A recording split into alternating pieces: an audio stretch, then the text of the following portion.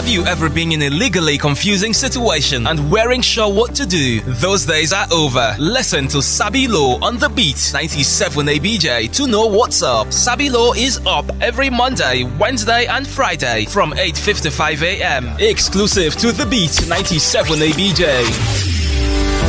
Good morning, Abuja. You're back to Sabi Law on the Beat FM. Today we have Mr. Kenechukwu Agu, and we'll be looking at rights against confiscation of property in Nigeria. That is, can government take any property by force? And Mr. Kenechukwu will lead us on this discussion. Yep. Every person in Nigeria has a fundamental right to acquire property in any part of Nigeria. Whether you are a herdsman, whether you belong to any group or any tribe, whether you're an Igbo person, you're a Yoruba person, you're a Nupe, you're a Gala, you're a Tiv, from any part of Nigeria. So myself, I can travel as to Mubi and get and acquire a property. And of course, nobody has the right to confiscate, that is to seize or compulsorily acquire that property for any reason whatsoever. So you cannot acquire my property by force for any reason whatsoever. Now, it is only the court of law that can give an order of forfeiture or confiscation or taking over of another person's property. Yes. So it's safe to say that the government, no government, from local government to state government to federal government, there is no government in Nigeria or outside Nigeria that can take over any person's property by force.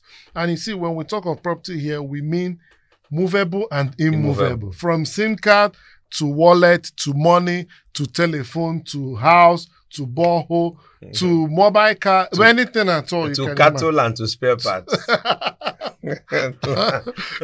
To whatever it is, nobody can. Now, the only way you can do that, you can take over anyone's property, is by first of all going to a court of law. It's only after the court has listened to both parties that the court can say, yes, go ahead and do that. Now, very important in this day, you see often, people will sit in their houses and they will tell them that their account has been frozen. That's illegal.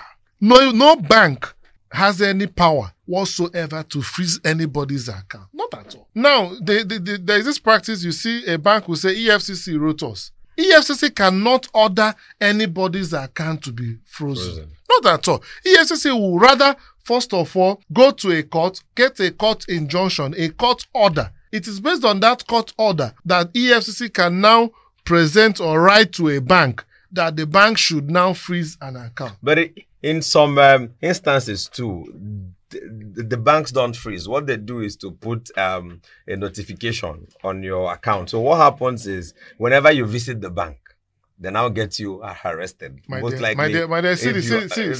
But they don't touch your account. They don't touch your account. Notification. You can withdraw your funds from any other place. Okay. But what happens is, whenever you come to the branch. No, that's not an issue. Exactly. Where we're focusing on is when bank exactly assists any law enforcement agency to freeze an account without a court order. I just wanted us to have that distinction so that we are sure and we know what we are talking about, that your property is your own. And you have the right to own it. You have the right to own it in any part of, as long as you've acquired it legally, though. Because if you've not acquired the property legally, you cannot say it is your property. So they are your own, and you have the right, the fundamental right, to own them and to do with them as you please. And even on the issue of whether it has been legally acquired, is an issue for court to determine. No, exactly. That's what I'm saying. Because we have seen, there is a case in Enugu State. A man went to work.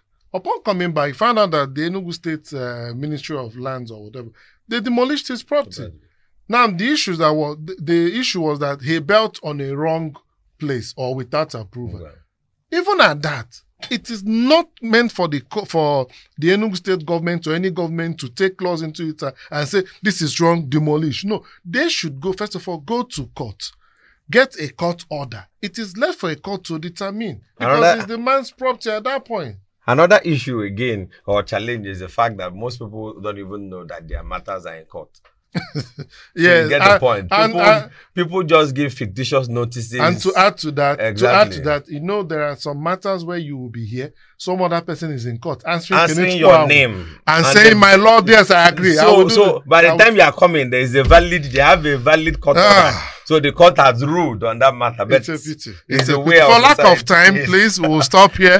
Our authority for all what we have said today, the authorities are Section 43 and Section 44 of the Constitution of the Federal Republic of Nigeria. Go sabi law. Have you ever been in a legally confusing situation and weren't sure what to do? Those days are over. Listen to Sabi Law on the Beat 97 ABJ to know what's up. Sabi Law is up every Monday, Wednesday and Friday from 8:55 a.m. Exclusive to the Beat 97 ABJ.